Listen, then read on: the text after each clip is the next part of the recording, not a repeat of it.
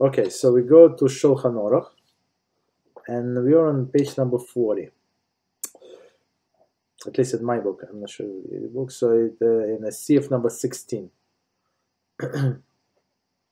and we continue Siman number 5, and subject of the Siman laws pertaining to cleanliness. Okay, so now a little different subject. I mean, the subject is the same, but a little different halachah.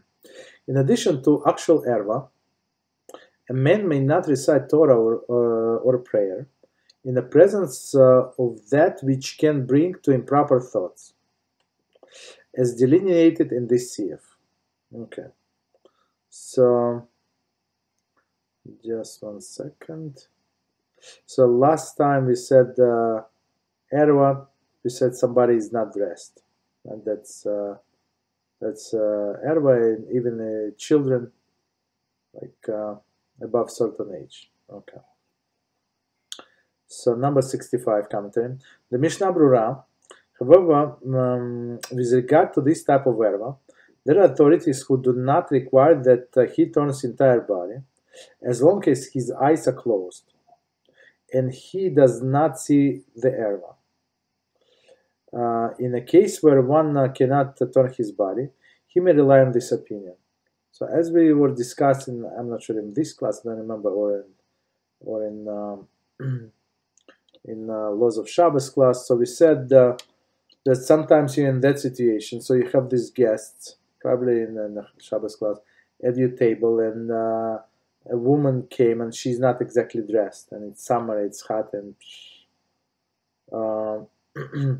so basically the proper way is to turn all your body like sideways, or to cover yourself with a siddur or with a bench or whatever, like raise a little higher so you hide your face. But is all of this is not going to work.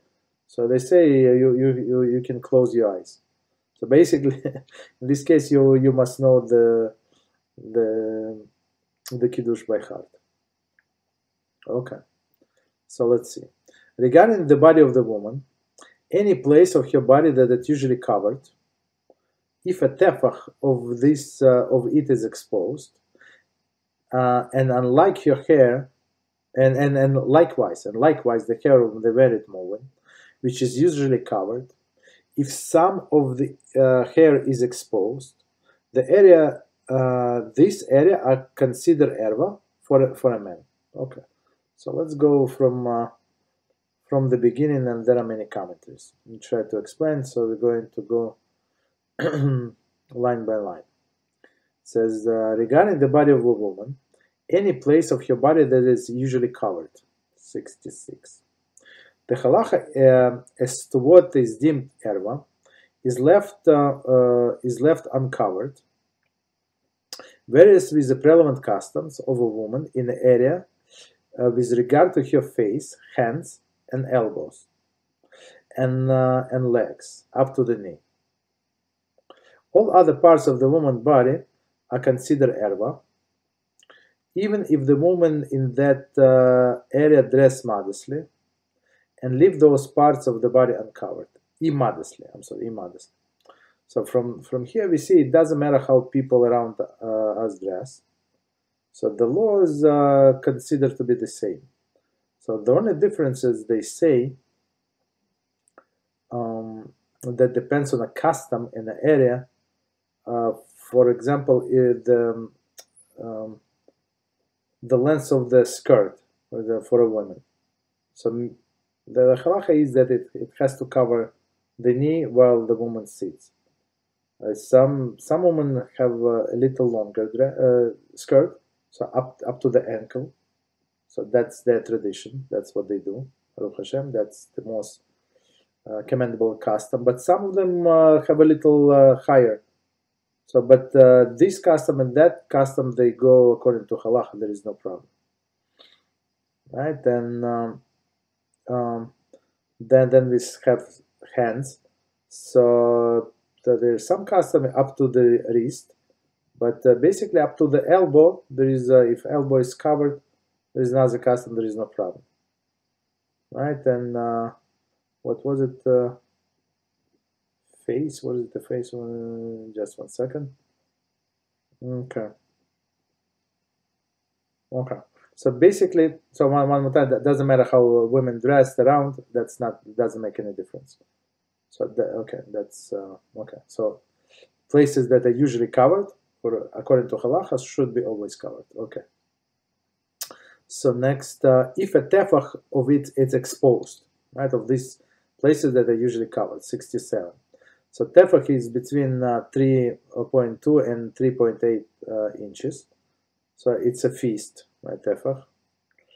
According to Ramah, any amount of the unusual exposure by a woman who is not the wife of that man is considered erva.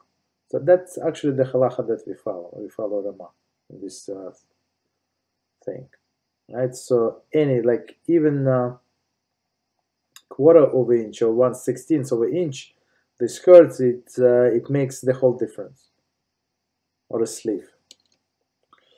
However, with regard to the minimal amount, it is sufficient to close one's eyes. Mishnah Brura. So as we said, so here's the leniency. So if so basically since some of the authorities say it's up to the tefach, which is a lot, as we understand, and no at all. So between this and that opinion, so he can close the eyes. Is not required to turn completely his body. According to some authorities, the exposure of any part of the leg, above and including the knee, is erva. So that's what we actually also abide by, even if it is less than a tefach. So wherever a knee itself and above the knee, for sure not good. So and as we said, in a sitting position, not in a standing. So one more time the whole sentence. Regarding the body of the woman, in any place of her body that is usually covered, if a tefach of it is exposed, and likewise the hair of the married woman, which is usually covered.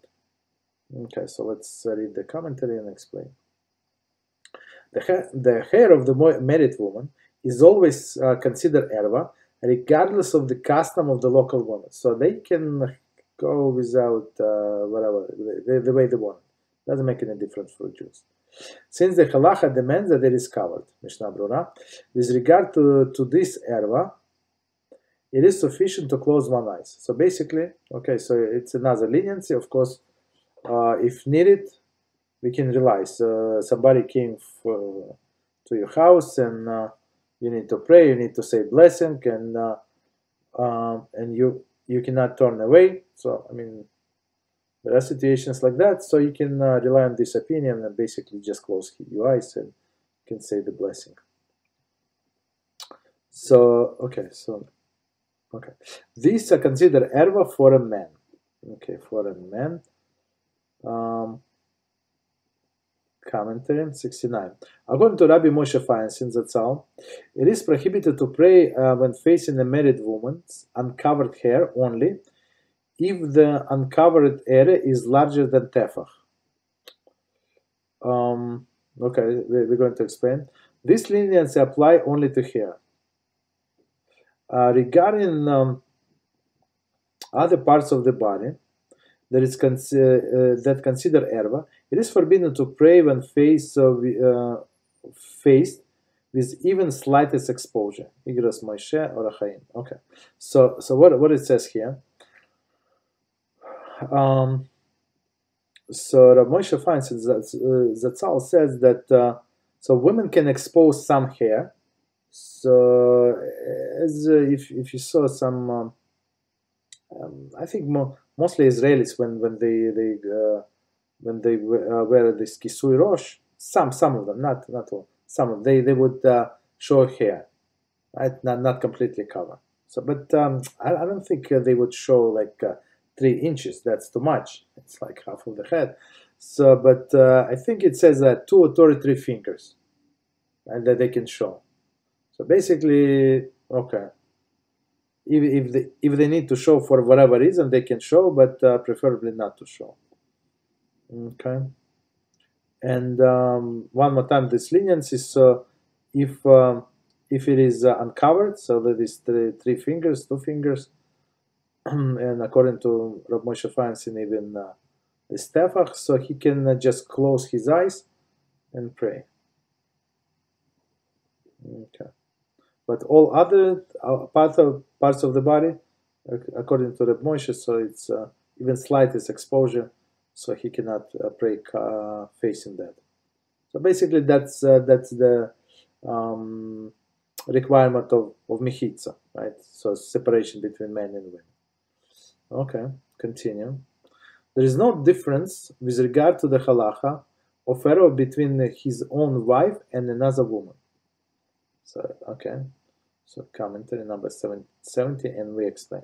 Or between married and unmarried woman, except with regard to the hair, which is considered erva only if the for a married woman.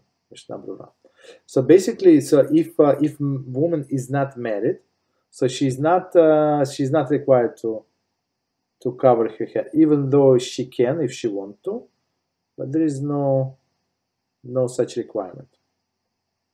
Okay. All right. So what else? But otherwise, it doesn't matter. So as we said, so the bottom line, it doesn't matter. It's his own wife or not his own wife. It's so.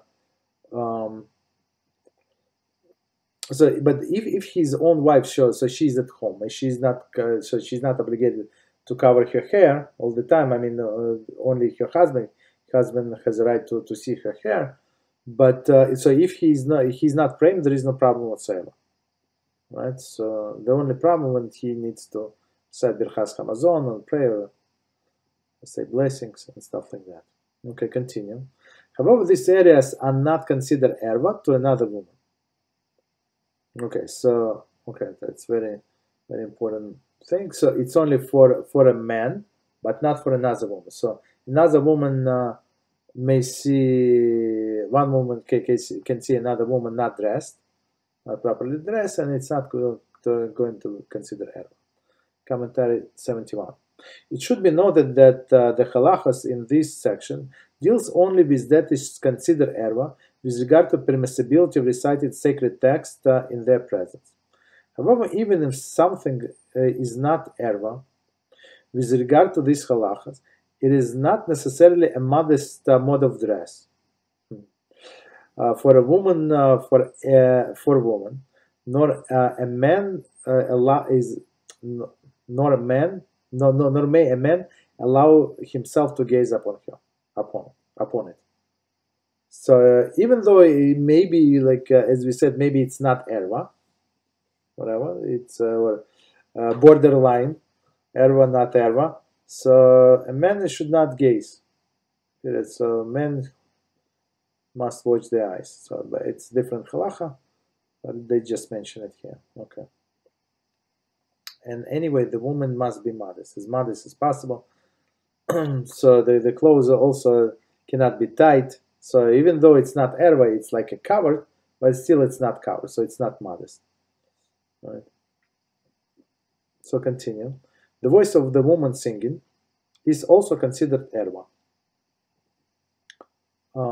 Commentary 72. There is one should not engage in sacred text in the same time as he hears the voice of the woman singing.